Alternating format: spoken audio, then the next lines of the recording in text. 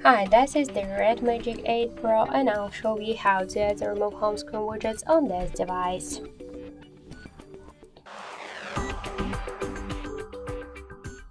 So first we should hold for a while home screen with our finger and then tap to the widgets icon.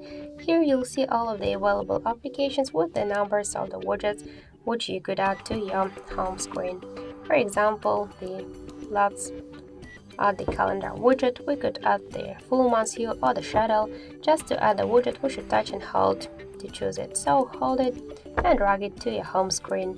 If you want to move widget on the screen or between the screens, or just to create the new screens with the widgets, we should hold and drag it.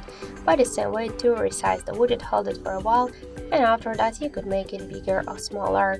And to remove it from your home screen, hold it and tap to remove icon. So that's it, thank you for watching, and if you like this video, leave thumbs up and subscribe.